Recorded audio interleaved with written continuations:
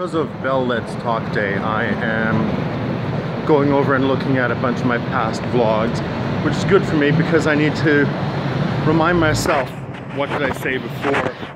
Where was I going on? How am I doing? And all that sort of stuff. But it also reminds me that when I first talked about my depression online, a lot of people commented about it. A lot of people had thoughts about it. A lot of people said, oh, you're brave, you're doing stuff. And then it's become much quieter. And it's like, same as when, you know, someone dies in your family and you get condolences. But it takes you years to overcome the death. It's like, but people think after a few weeks, 3 months, you should get over it. And maybe in some ways my story has gone too well. So people saying, see, he's dealing with it. What a tough guy. How well he's doing.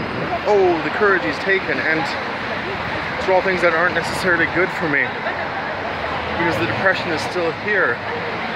I'm not in a crisis, but that's all I am, is I'm not in a crisis. I still have a very long way to go.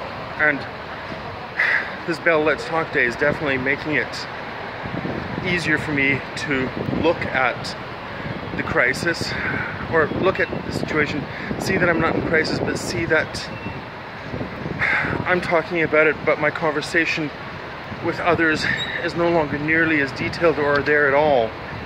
So it leaves me more isolated again. Anyway, I'll post a few more things today because it is Let's Talk Day and it does matter that we talk about it.